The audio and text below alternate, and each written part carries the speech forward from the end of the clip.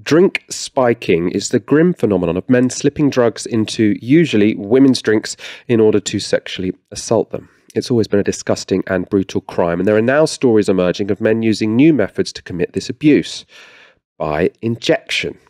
There have been reports in the past few weeks of multiple women believing they have been drugged via needle when in nightclubs.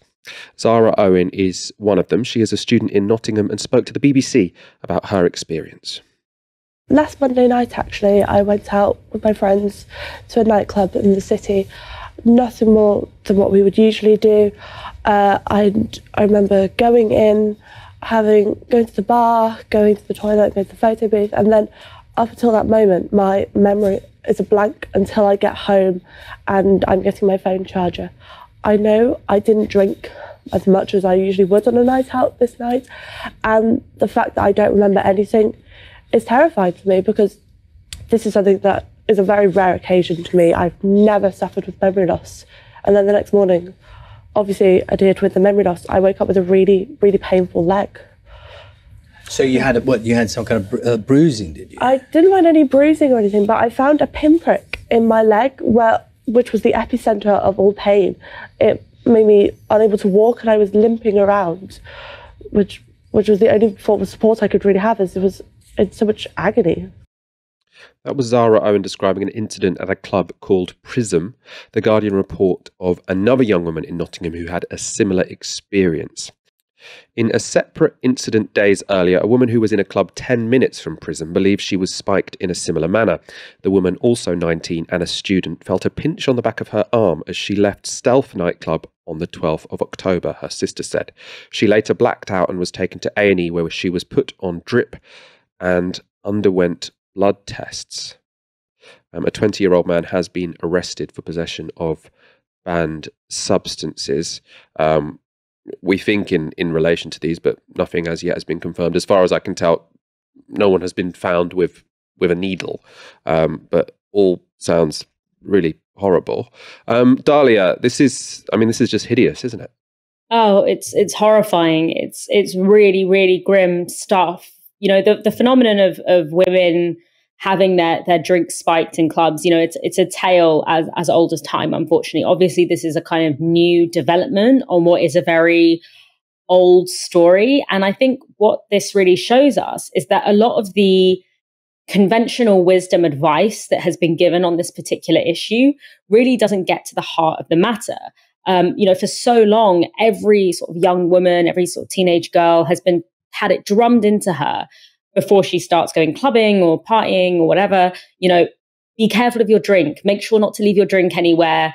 You know, don't leave your drink unattended. Always keep your eye on it. Don't accept a drink from a stranger, etc. So now what can the advice be, right? Like, don't have legs, don't have arms, stay inside of your house. Well, guess what? Your home is actually probably not statistically a super safe place for women either. So really, this really shows us that we have to radically change the way that we talk about gender-based violence. We have to, not only because we know this isn't how gender-based violence operates, you can't kind of game your way out of it. That's not really how it works. But it also has this horrible undertone, that kind of advice, where it's sort of like, just protect yourself, just keep yourself safe. Because the idea then is that if someone is in a club and it's so premeditated that they have a needle full of a substance that is basically only there to spike a woman's drink, or to spike, you know, to incapacitate her, then, you know, just make sure that you're not the one that gets caught. Just shift it on to someone else, to another woman in the club or in the party. And it's just like, is that really the message that we want to be sending out here? Or is the message that we need to figure out what is driving these behaviors, what is driving people to do these kinds of things, and starting from there, rather than starting from how women and people of marginalized genders and people who are vulnerable in other ways to these kind of behaviors can actually, rather than sort of focusing on what they should be doing. And it's so gross, because it also leads women who experience these kinds of things to internalize this idea that it's bad women, it's incompetent women, it's women who didn't take enough measures, who were reckless, who were drunk. It's those kinds of women that get assaulted. It's those kind of women that experience violence. And good women, cautious women, women who, follow all the rules, don't get assaulted. And we know that is not how, we know that's a lie. We know that's not how this works.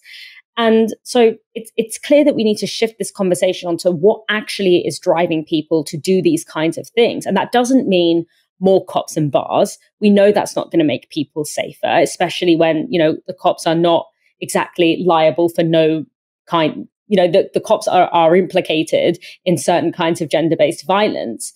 But it actually gets to, we need to go to the heart of this matter. And it starts from, a culture that uses sex and sexuality as a weapon of power, against women, as a weapon of power against gendered minorities, and even as a weapon of power against, racialized men or men who are vulnerable to these, sexualized violence in other kinds of ways. And obviously, it's an obvious one, but the kind of culture that trivializes things like getting people drunk so that you can have sex with them, that's kind of a different, sort of seen as a more acceptable end of this kind of logic. But this is the kind of culture that means that this is the kind of behavior that people think that they engage in. So what this showed to me really is that the conversation around, contamination and being drugged in clubs and in bars has always hit the wrong note, because it's always focused on the wrong person's behavior. The reason this is headline news at the moment is because of this suspected new phenomenon of people being injected with the drugs. Everyone seems to be suggesting that it's incredibly rare. I mean, there are many reasons to think it would be incredibly rare, because it's quite risky going into a club with a syringe. If you get searched and that gets found, looks pretty dodgy, doesn't it? But this has raised I think probably a well-needed conversation about the extent of abuse which young women face right now in this country. So one of those experiences was shared by Lucy Ward. She's a journalist who had a viral tweet yesterday with a screenshot of a message from her daughter about drink spiking. The daughter is in her first year at a UK university, and we can have a look at the tweet here. Look at some of the sections of those messages which she was sharing. So some of the key bits in that message were: I know by name about half a dozen girls who have been spiked and more who suspect having been. All others have horror stories, some so gruesome they only share them months or years later. One guy recently bought my mate a drink, then refused to give it to her until she kissed him, and when she said no, he poured it all over her. There's another part of that message. The injection thing is the most recent thing they're now doing, and people are more scared than ever. But the scariest thing to me is how unsurprised we all are. We go out in groups, we refuse drinks, we keep our phones on and in our hands. Girls are wearing denim jackets because the material is harder to pierce. We simply accept the latest horror and come up with new ways to protect ourselves, and of course remain weak and vulnerable anyway.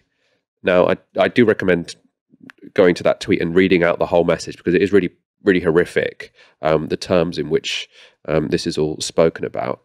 I also now want to look at some potential resistance to this, because The Guardian reports that women are organising in response to these incidents. So they report groups from more than 50 universities around the UK have joined an online campaign calling for boycotts of nightclubs. Campaigners say they are seeking tangible changes to make nighttime venues safer, such as covers or stoppers for drinks, better training for staff, and more rigorous searches of clubbers. A petition to make it a legal requirement for nightclubs to thoroughly search guests on entry has gained more than 130,000 signatures since last week.